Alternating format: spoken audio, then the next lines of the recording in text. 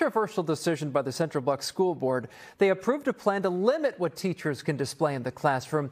Dozens of people stood up to call it censorship and a political move. NBC 10's Randy Gyllenhaal live for us in Doylestown with reaction from both sides. Randy, this brought out a crowd.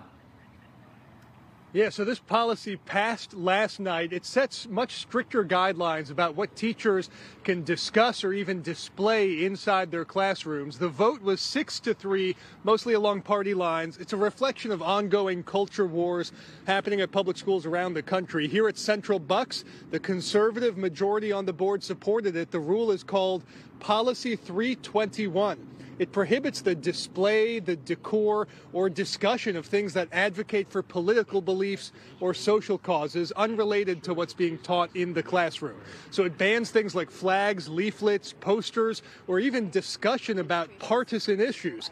At a board meeting last night, packed with people, critics called it censorship, gagging teachers, some saying it would target discussion about LGBTQ causes and ban pride flags, while supporters said it was just a way to create neutrality in the classroom and keep tight to the curriculum. Not having these classes, flags, or materials in a school is because school is a place for learning, to become an adult. Let's worry about teaching that.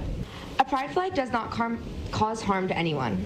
Having open communication about the LGBTQ+ community does not turn someone gay or harm anyone. Removing pride flags does harm people.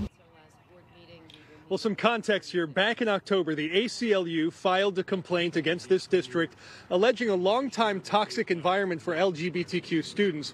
The district then hired attorneys to review this new policy. They suggested the board remove language that mentions gender identity or sexual orientation. So that is what passed here yesterday.